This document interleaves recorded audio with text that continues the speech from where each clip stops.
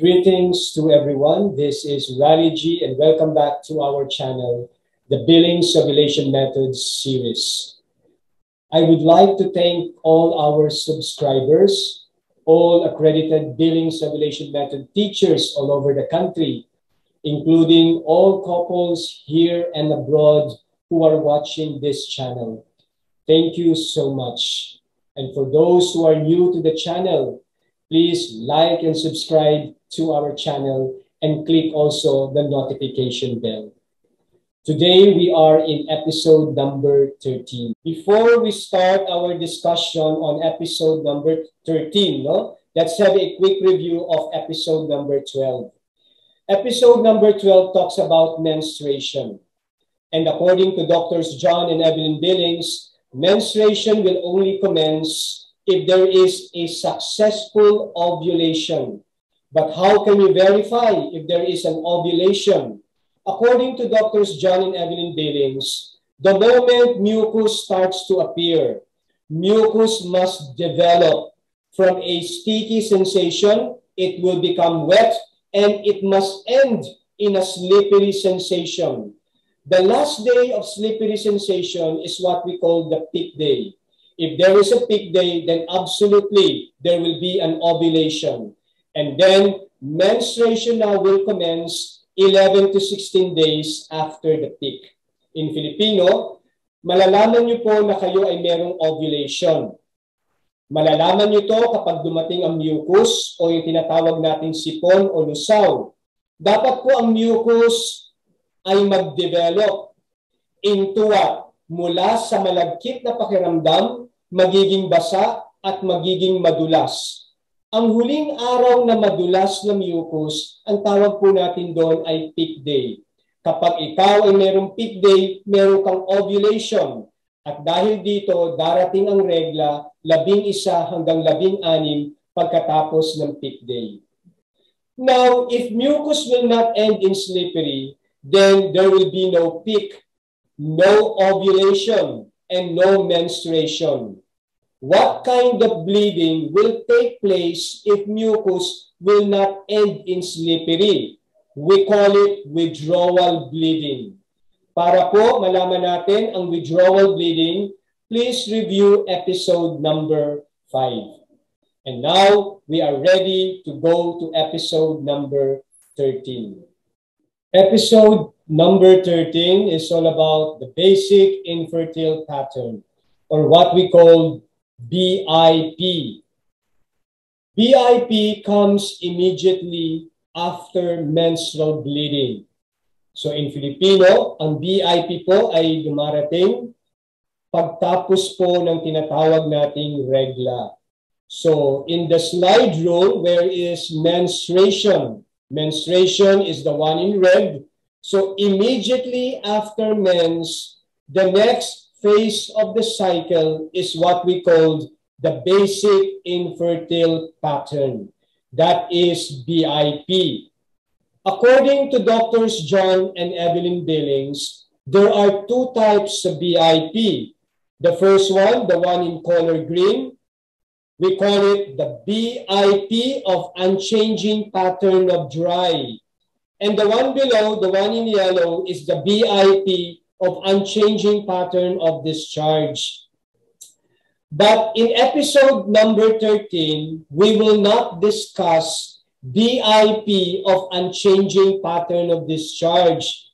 We will discuss this if you will attend the basic teacher training course on the Billings Ovulation Method. Today, we will only focus on the BIP of unchanging pattern of dry. In Filipino, ito po yung mga tuyong panahon pagkatapos ng regla, na kung saan after nyo pong magkaroon ng regla, kayo ay nagkakaroon ng tuyong panahon at wala kayong makikitang discharge sa inyong underwear. Ang tawag po sa mga tuyong panahon na ito is BIP of unchanging pattern of dry. Nothing is seen, nothing is felt.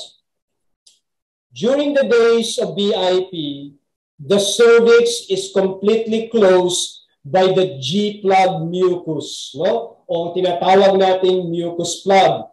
Look at the cervix. That is the cervix, and it is being closed by the mucus plug. Sarado ang cervix sa panahon na ikaw ay nasa BIP.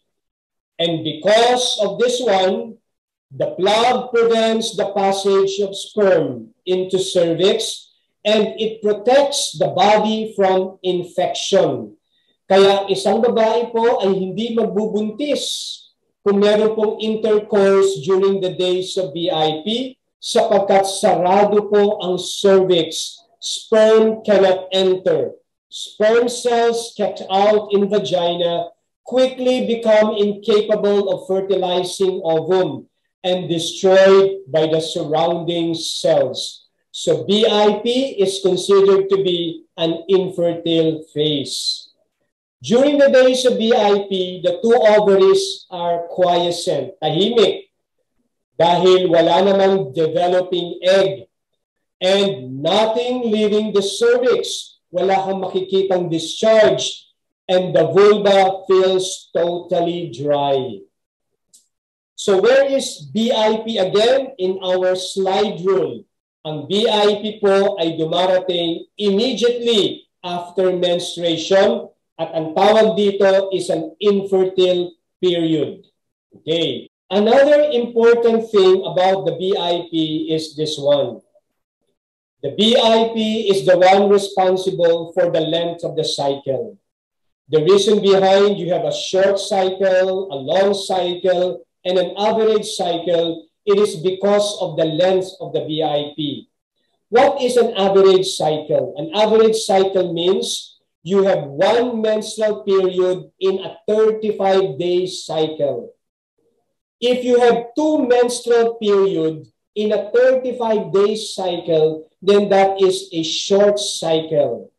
But if your menstruation will commence beyond the 35-day, then it is considered to be a long cycle. So the one that you're looking right now is an average cycle, one menstrual period in a 35-day cycle. If the BIP would be long, no, 2 weeks and beyond, then it will result now into a long cycle. No? Kung ang iyong BIP ay humaba, no, 2 weeks and beyond, then maaari kang magkaroon ng regla beyond the 35-day, resulting now into a long cycle. Ang cycle then can be short. A short cycle means BIP would be very short or the BIP completely disappear. Kapag ikaw ay walang BIP o kakaunti lamang ang BIP mo, then it is a short cycle. Again, and what is a short cycle? Short cycle, you have two menstrual period in a 35-day cycle. Dalawang beses kang niregla, no? In a 35-day. Okay? That is a short cycle, which is a result of what? No BIP or very limited number of BIP days. So this is very important. The length of the cycle is determined by the basic infertile pattern. This is the symbol for the BIP. You may use a color green or a vertical line. The vertical line and the color green means BIP of unchanging pattern of dry. Ibig sabihin, walang nakikitang discharge at ang pakiramdam ay tuyo. That is the meaning of the vertical line. At kung meron kang pangkulay, you may use color green. No? Take note that during the days of BIP, look at the diagram. The cervix is completely closed by the mucus plug. Now, for those couples who would like to postpone pregnancy, this is the rule para sa mga mag-asawang ayaw munang magkaroon ng panibagong anak at gusto mag-postpone. They need to apply the early day rule 2 or EDR2. EDR2 says, alternate evenings are available for intercourse when these days have been recognized as infertile. meaning intercourse can only happen at night, no? You need to be dry from morning until evening.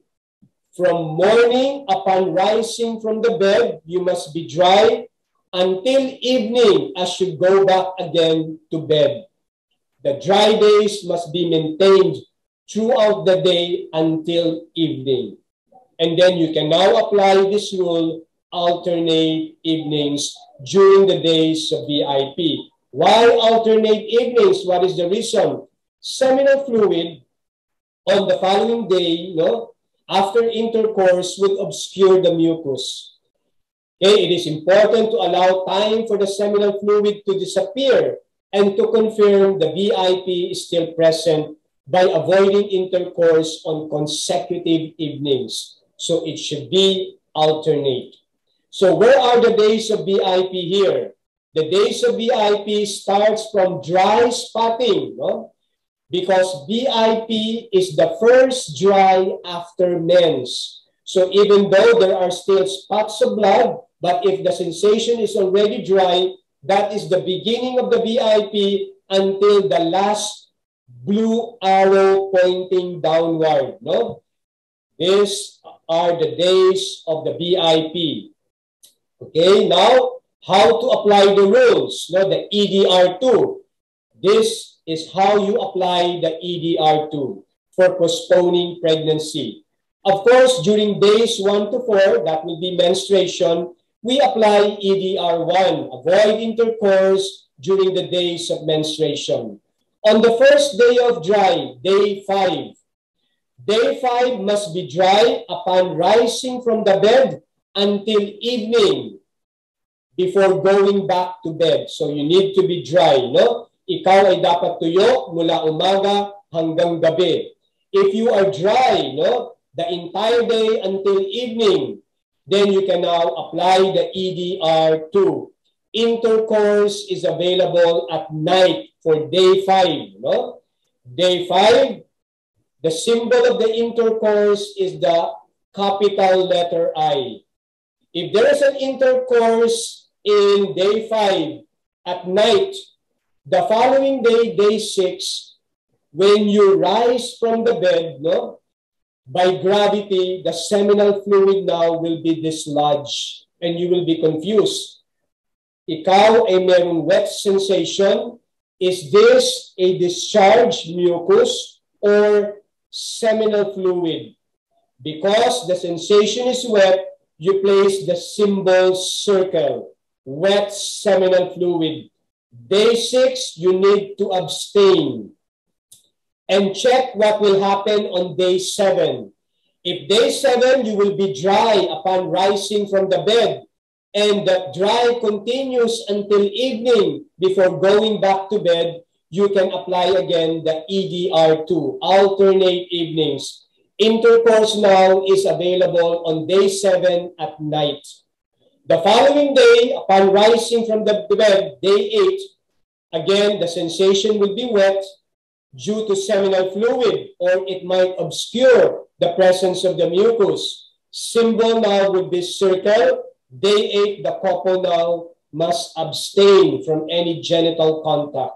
Wait for the following day, day 9. If you are dry from morning until evening, then you can resume EDR2. Intercourse will be available at night for day 9. And then on day 10, upon rising from the bed, again, you will see the seminal fluid and maybe mucus will be present. It obscures the presence of the mucus. The sensation is wet, so you make day 10 circle. The couple again abstain, and the couple will wait what will happen on day 11. This is how you apply alternate evenings during the days of BIP, most especially for those couples who would like to postpone pregnancy. Okay, so thank you so much for listening on this particular episode. Thank you to all our subscribers, to all accredited Billings Ovulation Method teachers in the Philippines, and to all couples who are watching this channel. For those who are new to this channel, please like and subscribe to our channel and click our notification bell.